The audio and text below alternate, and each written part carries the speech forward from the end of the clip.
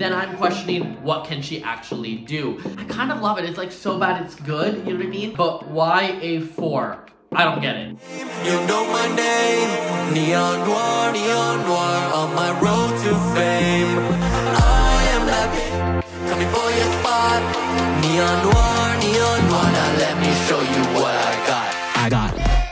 Hello, my beautiful light brights. For those of you who do not know me, my name is Neon Noire. I'm a half Italian, half Canadian drag queen, and I am the brightest crayon in the box. Y'all, if you are new here, or if you haven't already done so, go ahead and hit that subscribe button. Today, we're getting into a new season. That is right, Canada vs. the World is coming back for a second season. And the Meet the Queens just dropped. We got promo pictures, we got videos, and we're gonna get into it by playing my favorite game. That is right, it is time to play FAB or Drab, where we rate the looks and let you know which looks are fab and fabulous and which ones are drab and awful. And make sure to stay tuned all the way to the end, where I let you know who had my fab and drab of the week. And for the promo this year, the theme is wrestling. And I think this is a really fun theme because it is Canada versus the world. So to create a sort of like competition environment such as wrestling kind of fits. It was way better than that disco thing that they had last year.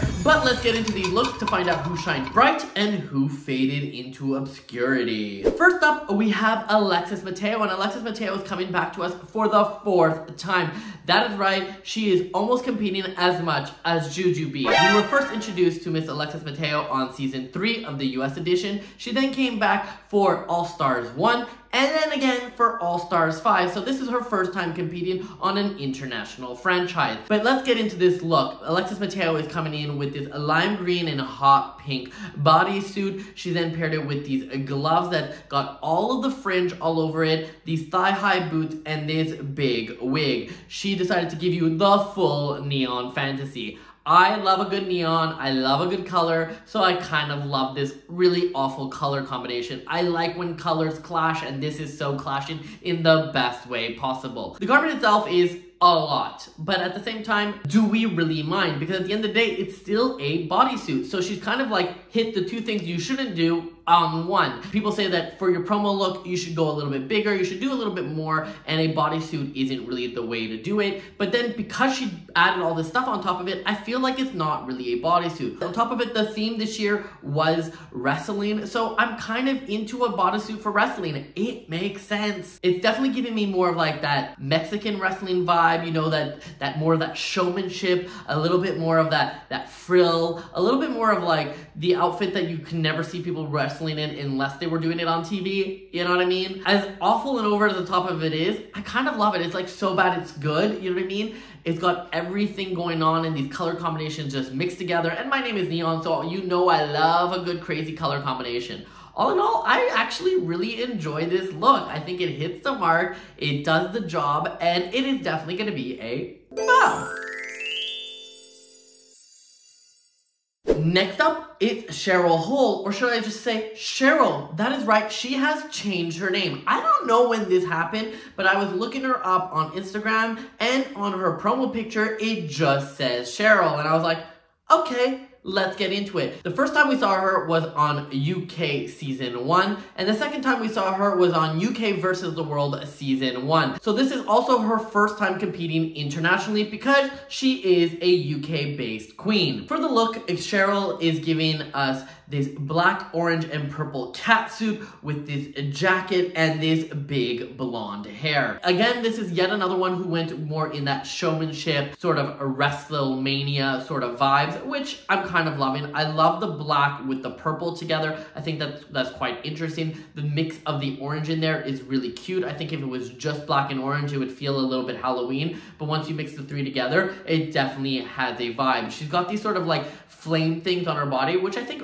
really work. The part that kind of like throws me off and that I would probably change, first up, is the hair. This is a typical Cheryl hair, typical Cheryl wig. I don't necessarily know that this wig goes with this outfit. It really feels out of place because the outfit feels a little bit edgy, a little bit like I'm going to beat you, and this hair feels like very Beyonce, I'm singing at a concert. I feel like it probably should have used a darker, edgier hair, maybe with like a weird cut bang, you know, just to like toughen up the whole look. The other thing that bothers me is her proportions. I don't know what she's doing, but she's feeling very boxy, and I don't know if that's because of the coat or because she didn't cinch or she didn't put really big breasts on. I wish she just would have had more of that hourglass figure. I think that that would have really helped take it up a notch, because when you get into these catsuit bodysuits, it really ends up being about the body, so you need to have the body to support it. That being said, it is not bad by any means of the imagination, and it's still gonna get a FAB.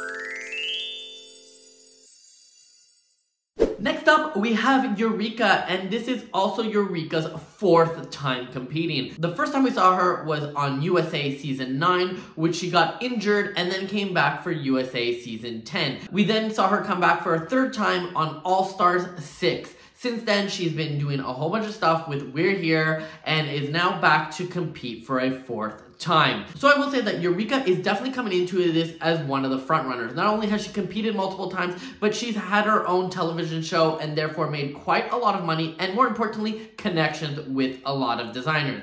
That being said, let's get into this look. She decided for this wrestling look to come out with this little bathing suit, but it is not the bathing suit that makes it, it is the muscles. That is right, for a wrestling theme, she decided to give you the full, big-breasted, big muscle, bodybuilder woman. She's definitely giving me Chyna, you know, from the World Wrestling Federation, as it used to be called back in the 90s. She's definitely giving you that woman that's gonna come beat you. The muscle suit does also give me reminiscence of what Milk did for the All Stars 3 promo, but at the end of the day, when Milk did it, it was shocking and it was weird and it was interesting, but it didn't really make sense. It was just a look for the sake of a look. When Euerka did it, she was like, you know what, even though I might be kind of stealing this idea, I'm gonna do it differently because I'm doing it with the big breasts and still making it very womanly, but it makes sense with this theme being a wrestling theme. I think she really thought about this to the next level. Is it the most detailed oriented look? No, but it's a wrestling look. It's never gonna be the most detail oriented look. So the fact that she made this giant suit to go with it and then paired it with this tiny little bikini plays on that proportions. And the one thing that we know about Euerka is she knows how to proportionize. All in all, I love this concept. I love this idea. I think it is so original, and it shows how you can take a simple outfit but just make it exceptional with a good concept. All in all, this is definitely going to be a FAB. Next up, we have Kennedy Davenport, and this is Kennedy's 3rd time competing. We first saw her on Season 7, and then we saw her come back for All Stars 3. Most recently, if you're watching that Drag Race live show, you've seen her on that, and I will say, I wasn't super excited about Kennedy being on this cast. She was never one of those queens that really, got me excited until I saw her on the Vegas show. And when I saw her on the Vegas show, I got to know a little bit more of her personality and how fun, how quirky she can be. And I was like, oh my god, I hope she brings that side of her to this cast, because that would be so much more fun than what we're used to seeing. But enough about that, let's get into this look. For this look, Kennedy decided to go with a catsuit as well. She decided to go with all the colors. We got pink, we got green, we got orange, we got blue, we got black. The show said, here's the color palette, and she said, yes, please, let me do all the colors. Now, I am not opposed to somebody taking all the crayons and coloring with them. I think that could be fun if it is done properly. The question is it done properly? And my answer is no. I don't think that this is particularly successful. It is a catsuit like the other ones have done as well, but this one doesn't necessarily scream wrestling. It just kind of screams, these are the color combinations. So I was really struggling to figure out where her reference points were from. I don't see the American wrestling, I don't see the Mexican wrestling in it. It just feels like a outfit that Kennedy would want to wear and Kennedy would want to make. Does it look good on her body? Yes, it suits her body, but it doesn't suit the theme. The best thing about this outfit is the hair, which she's got this giant mohawk, which is super cool, super edgy. I wish she would have brought some of that energy into her body. Actually, speaking about this hair, this is the hair that I wish someone like Cheryl would have had on her look. If you take Cheryl's costume and you take Kennedy's wig, boom, that would have done it for me. This way, it is a little lackluster. And since this is a whole vibe, I don't think that I can really pass her with just this hair. All in all, there's a lot going on, but I don't necessarily feel it fits the theme, and I don't necessarily feel like it is particularly inventive, new, or interesting, and that's why she is getting a Drab. Next up, we have Kahena, and if you're wondering who, well, you're not alone. Most people were probably thinking the same. This is like Kahena's second time competing. The first time we saw her was on Drag Race France Season 1, where she was the first out. So even if you watch Drag Race France, you would probably forget her. So I love that she's coming back with a little bit more of a vengeance. But let's get into this look. She decides to come out with this purple and green color combination. She's wearing purple tights with purple boots with a purple bodysuit, purple gloves, and green detailing all over. For somebody who's coming from an international season and was a first out, she had a lot to prove. And the question is, did she do it with this look? And my answer is absolutely not. I felt like this was a very basic look overall and definitely did not show us what she can do. Or if it does show us what she can do, then I'm questioning what can she actually do. I find that this outfit was not wowed enough. It does not show me why you're bringing her back. There are so many queens that would have died for this opportunity, especially a first out queen. So I was expecting big things from her because she needs to swing for the fences, and swings to the fences she did not. All in all, this is a very basic outfit that I could see 100 queens wearing in the club. Not on a promo for Canada's Drag Race. I'm sorry, bitch, this is not enough, and you better step up your pussy if you want a chance to win at this show. All in all, if you didn't get, this is absolutely gonna be a drab. Next up, we have Le Fil, and don't let the name confuse you because she's coming to us from UK. She competed one time before on UK Season 4. She decided to do an orange bodysuit with orange thigh-high boots with this sort of really big shoulders and purple fringe all over it. She then paired it with a wrestling belt and wrestling knee pads and giant black hair. When I start to describe the look, I can definitely see all of her references. I can definitely see where she was going for it. And you can definitely see that she was trying to take this basic bodysuit and turn it into so much more. The thing is it successful? And to me, no, it's not. I don't know if it's the way she's posing in this. I don't know if it's the specific color combination, but it's just not reading really well. Everything on her body looks really loose. So that's also not helping, because when you think of wrestling, you think of like really tight, skimpy outfits, and maybe it's the way she's posing, but everything just isn't fitting right. On top of it, these knee pads really cut her off at the knees, and she is not a very tall queen, so I really felt like she could have lost the knee pads. They don't really add much. Maybe if she wanted to do a knee pad, they had to be like fully rhinestones to really make them a moment, but right now they're just like these black things on her knees. Then she's got the wrestling belt, which again, I appreciate the Valiant, but I feel like, oh, let's go wrestling, let's throw a belt on that to make it feel more wrestling. Again, not the best. If she did do that, I wish she would have went more in like a gold to really make that belt a moment. Again, I feel like the black really stands out in not the best way. I love the shoulder pieces with the fringe coming out of it, and I love this big hair. It's definitely a vibe, but it definitely feels like two different costumes. From the shoulders up is one look, and from the shoulders down is another look, and they don't combine. All in all, this one was confusing to me, and that's why I'm gonna go ahead and give it a drab.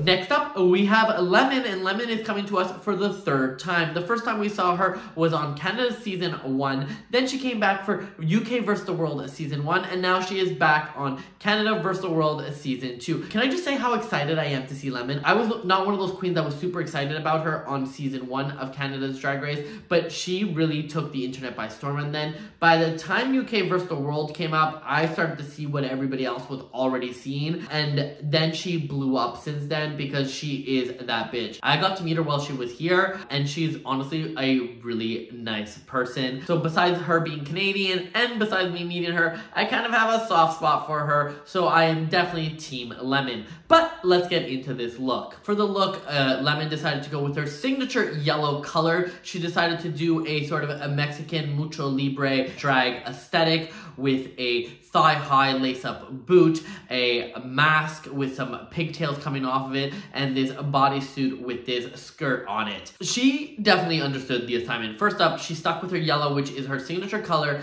and therefore branding, bitch. Second of all, the addition of the mask and the way that the boots tie up definitely give you that feeling of being in a wrestling match without it being like too kitsch. When you look at the bodysuit itself, it works. It's got a lot of elements coming onto it. You can also imagine it without the mask and without these boots, and she could probably get a lot of of good uses out of this outfit, which I also really love, because if you're gonna spend this kind of money, you better make it work for you, you know? But if we're gonna critique one or two little things, I think that the skirt that she wraps on top of the bodysuit is a little bit short. It feels like almost a decorative accessory more than a skirt. I actually don't mind the skirt. I think the plastic is really cool. I just wish it was a few inches longer to just make it feel a little bit more skirt-like. I don't even care that it's open. You know, it's just more of like, just the length. The other thing is it's feeling very yellow. I get the whole branding thing. I get that she wants to stick with it, but I wish there was a little bit more contrast in the outfit. I don't know if that was a little bit of a touch of blue or a touch of black here and there, just to make certain aspects pop. I'm more thinking it would be really cool on the mask,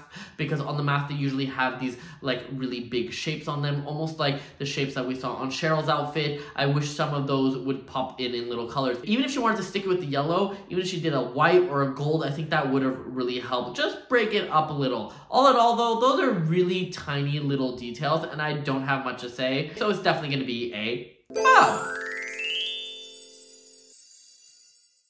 Next up, we have Miss Fiercalicious. And Miss Fiercalicious, this is her second time competing. The first time we saw her was on Canada Season 3, but she is coming back with a vengeance. She was definitely a fan favorite because she brought the drama, so I'm excited to see her on this season to see what she's gonna bring. But let's get into this look. For this look, Miss Fiercalicious has decided to go with this pink bodysuit with the number 4 on her chest. She decided to do it with pink boots and this big pink jacket. She then paired it with long braided pigtails. I would say that I don't know if Fiercalicious has ever seen wrestling because I don't know what this has to do with wrestling. When does wrestling have numbers? But also, if we're gonna keep the number 4, can somebody explain to me why 4? If you know, let me know in the comments below because I'm confused. I would have expected to be a 2 for Versus the World 2 or for her second time competing, or maybe it could have been a 3 because she was on season 3, but why a 4? I don't get it. I think this would have been better had it been flames and not a number altogether. I feel like the number altogether just kind of makes it feel like a generic sports reference and not necessarily a wrestling reference. But I do like that she decided not to stick so literally to the theme and decided to make more of like a fashion interpretation of it because it makes the outfit more exciting. I just wish it was more connected to the theme, but that is just a detail. This jacket is definitely a moment and it really takes this basic bodysuit and brings it up a level. I love the braided pigtails. It definitely makes it feel a little bit edgier and definitely giving it more of a vibe. All of that being said, I love her interpretation of this. I love that she went in a different direction. I love the vibe she brought to this and I'm excited to see her on my screen and that is why she is getting a FAB.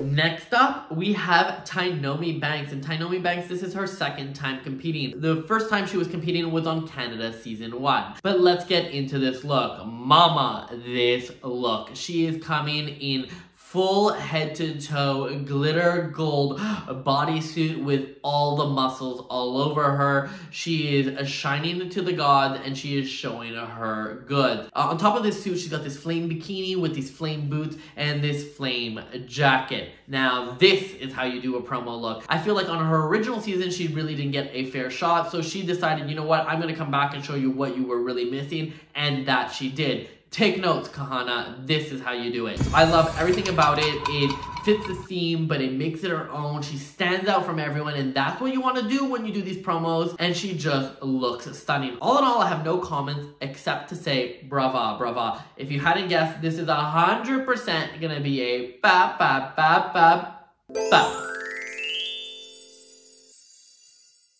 And with 9 queens, that is it for this episode. Now, what do you think? Personally, I would have liked to see a little bit more of international gals, but I discussed all of those details in another video where I leaked the cast a few months ago. So if you want to hear my thoughts on the casting and their placements and this, that, whatever, go and watch that video. To sum it all up, I am really excited for this season and I hope they bring it. The most recent season in Canada was really good, so let's see if they can top it. But with these superstars, I think they can. But enough about that, let's find out who had my FABs and Drabs of the week. Well, my Drab of the week this week goes to Kahena. Girl, you're already a first out. Please don't be a first out again. Hopefully you can bring the goods, but this isn't it. But enough about the negative, let's get into the positive. Who had my FAB of the week? Well, my FAB of the week this week goes to Tynomi Banks. Honestly, this was super original. It stood out from everybody else. It fit the theme, but she did it in her own way. So it was like check, check, check, check, check, and definitely the Fab of the week. Woo! That is it for this week's episode, y'all. What did you think? Who are you excited to see? Let me know in the comments down below. I do read all of them and try to reply to most of them. And while you're there, go ahead and hit that like and subscribe button. Girl, hit those buttons, especially if you want me to do the full season, because there's like 4 seasons going on right now, and I don't know which ones to choose because I can't do them all. So all your comments and likes will really make me prioritize this season. Okay, y'all, that is it for today. Once again, my name is Neon Noire, at Ms. Neon Noire on all social platforms, and I'll see you in one of my next videos. Bye-bye.